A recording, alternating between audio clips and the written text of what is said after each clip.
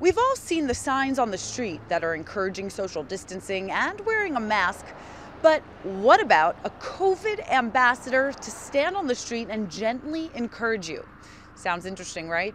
Well, the Chatham police are doing just that.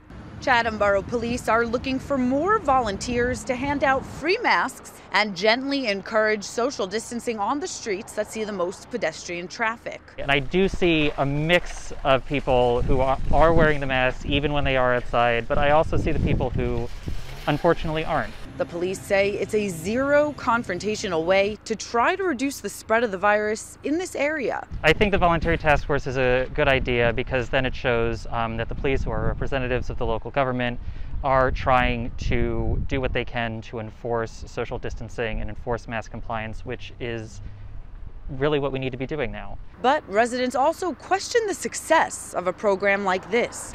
You know, it's a good plan. I just don't know if it'll work. I think if people are going to do it, they're going to do it on their own accord.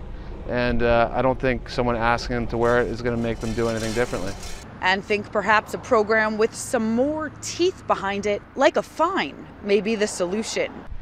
But I guess it's going to be one of those things that if they go out there, they're asking people, they're handing out the masks, and they're not seeing compliance, then at that point a punishment may need to be done, because at that point we put the signs up, then we had the voluntary task force, we're still not seeing the numbers. At that point, I think a punishment would need to be instituted. They weren't taking it seriously in March and April.